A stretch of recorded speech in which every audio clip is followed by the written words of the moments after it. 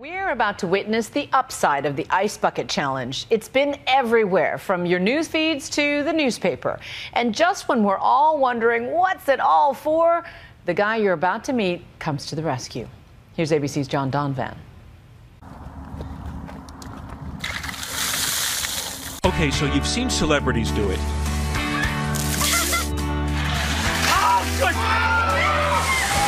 And news personalities. And athletes,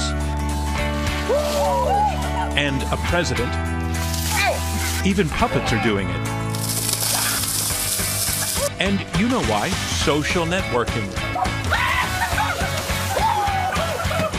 One wethead challenges another. I challenge. I nominate. Nominate. Nominate. I challenge you. Result, whole chains of wetheads. But why, really?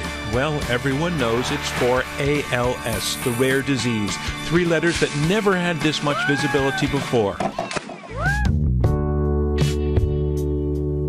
But Anthony Carbajal, when he took the challenge himself, had a different kind of visibility in mind, because his video goes on to let you meet his mother, who has ALS, so she cannot speak or do much for herself.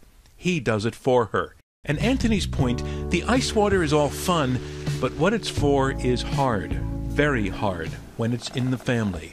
ALS runs in my family. My grandmother had it. She was a second mother to me. My mother was diagnosed when I was in high school, and 5 months ago I was diagnosed at 26 years old. ALS is so scary, you have no idea.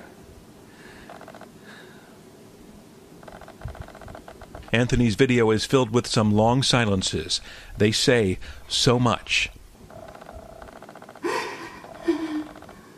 And as good as Anthony looks right now, he's feeling it already.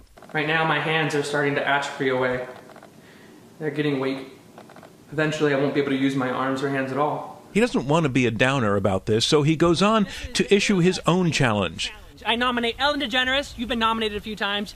You should do it, girl. It's for a good cause. And as far as this whole challenge carnival goes, he's all for it. You have no idea how every single challenge makes me feel. Lifts my spirits, lifts every single ALS patient's spirits. So it's okay to laugh. It's good to laugh.